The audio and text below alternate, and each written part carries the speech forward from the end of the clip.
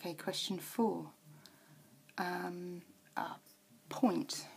Let's start this one off. It says an object of weight 7.5 hangs on the end of a cord. The diagram's actually in the book, so but I'm going to draw a very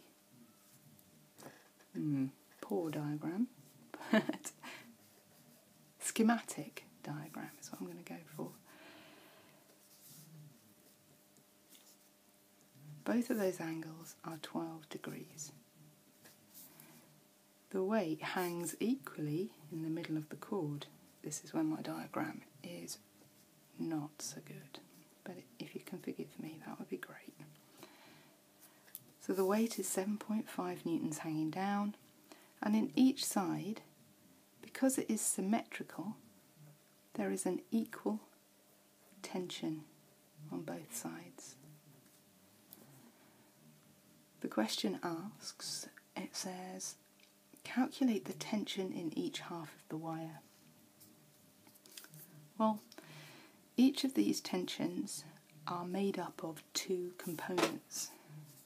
Their horizontal component, if I just look at the left-hand side at the moment, this tension here, and the vertical component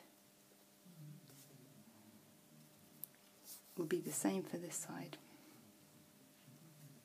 As I say, not a great diagram. And then we could say it has the same line going up here. So if we resolve all the forces, right, all of the forces into the vertical plane, we just need this component of this tension and this component of this tension. Well, you can see here that I have an angle here of 12. This side is opposite the angle.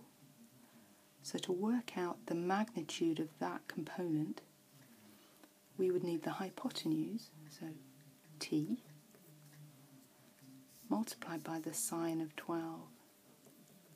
The t sine 12, that would be the value of the vertical component of that tension. And similarly, it would be the value of the vertical component of that tension as well.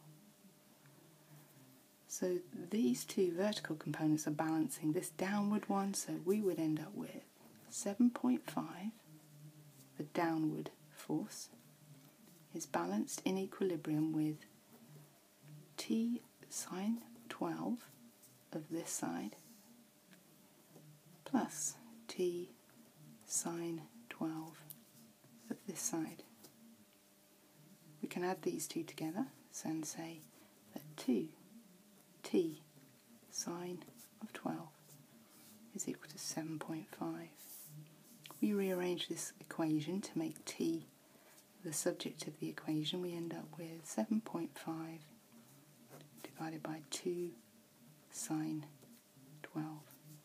If you put your numbers into your trusty calculator, you're going to come up with the value 18.0 newtons.